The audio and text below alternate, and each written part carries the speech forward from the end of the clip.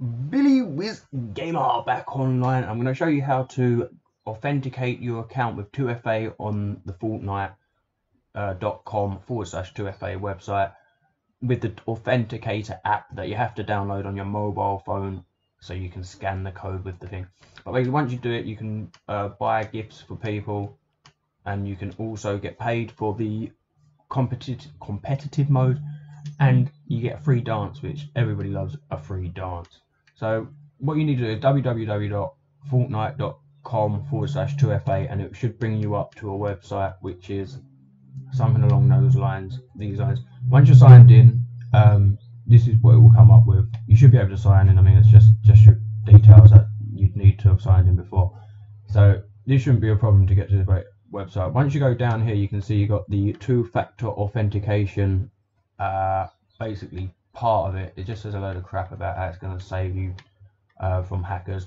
And then with the Authenticator app, you then need to download it. This is the way we're going to do it. I've already done it, so it just says disable authentication app rather than enable. But download the Authenticator app. I'll show you what it looks like now. So this is the Authenticator app there.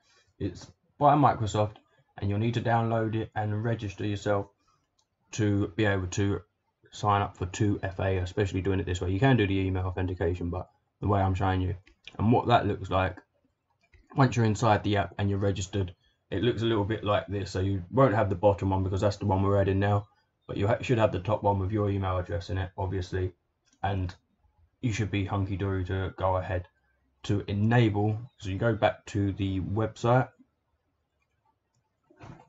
Back on the website, you should be able to enable the authentication app, and then once you click this, it should come up with a little window which you can scan. It's got a QR code, and it should have come up with a nice little square, like barcodey thing, that when you take a picture of it on your phone, it will give all the details and authenticate it that way.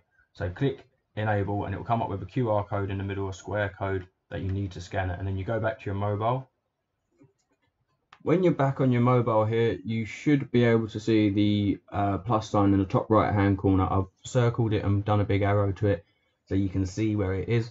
Once you click that, it should give you what account you want to add.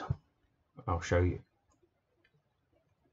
So this is the next window going through that plus sign, and you'll see you've got the personal account, work or school account. You want to go for the other, the Google or Facebook, etc. account, circled in green. And once you press that, it should come up with the photograph. It should allow photographs with this.